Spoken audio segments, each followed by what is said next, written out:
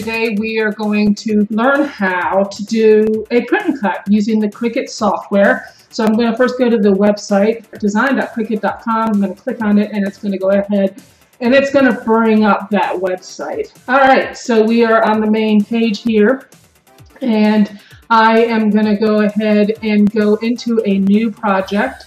I'm already signed in, it signed me in automatically. And now on my clean canvas mat, I'm going to go ahead and upload 2 pictures. Now I've already uploaded these pictures in previously because I've used them previously. If you want to upload new, you can do so here, right there. So the first image I'm going to bring up is a picture of my daughter, Jackie.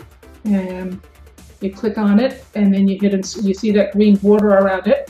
You go ahead and hit insert image and it will come up. All right, so the pictures come up. I'm going to go ahead and upload one more design. This is Pepsi Cake Design, one of our ambassadors. This is her logo. I'm going to bring that up as well.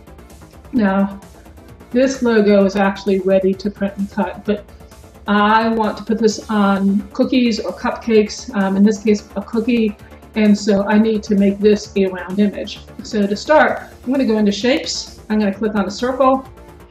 And I'm going to bring this out to the size that I want. I'm going to bring this to cover the area that I want the picture to be in.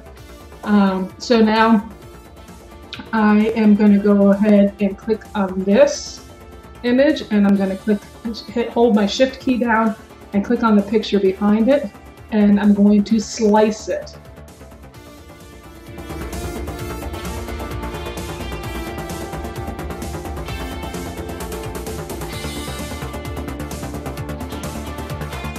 All right, so what you see here is the circle I created, the sliced result. This is the leftovers and then Pepsi's image. So I'm just going to click on this and I'm going to hit delete. I'm going to click on this image, hit delete because I don't need those. And there is my Jackie image. So I want to make this image to be sized, let's say at 2.5 inches. So up here where it says size, I can type in 2.5. And it'll automatically, because that little lock's locked up there, create it to be 2.5 inches as well. I can also, if I want to resize, I can move, just basically grab and slide to the desired size. To make sure it's exactly what I want, I'm going to type in 2.5. You'll see this is a little off because that space right here is making it so it's cutting it larger. That's fine because the actual left to right is correct at 2.5. It's going to make this image correct at 2.5. Now I want to duplicate each one of these. So I'm going to click on the Jackie picture and I can right click if I want to duplicate, or I can come over here and duplicate, whichever I want. I'm going to do the same for the Pepsi design as well. So now what I'm going to do is go ahead and make it, you'll notice that I'm not lining these up in any fashion because when we go into the creation area, it's going to go ahead and it's going to do it for us. So now I'm going to click on make it. It's going to sort it for me. And here it is. It's ready to print. I'm going to go ahead and hit continue. And I'll go ahead and send it to the printer at this point. Now you'll see on the screen that you can add a bleed if you want. That eliminates white space around the image, so I like to add the bleed. I'm going to go ahead and print now.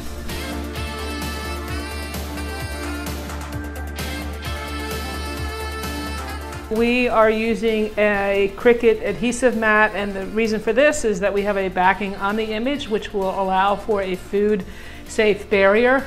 Since the image went through tab first, we are going to place this corner of the tab right up in that corner, trying to make it as even as possible coming down these lines, and then I'm just going to smooth it out for just making sure everything's flat.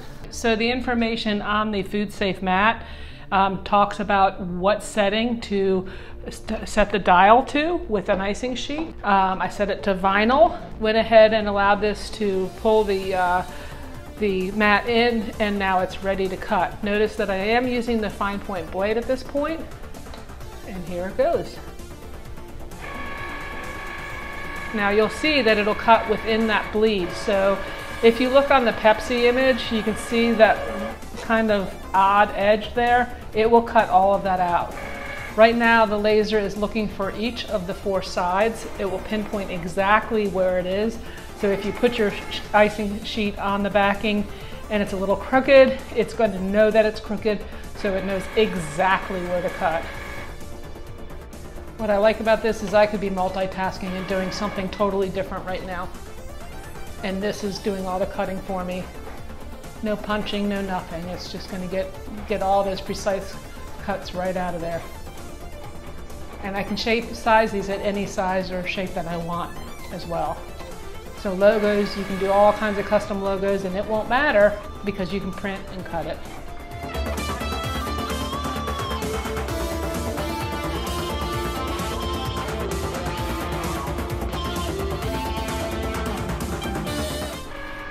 And now it's done and it's going to be ready to eject.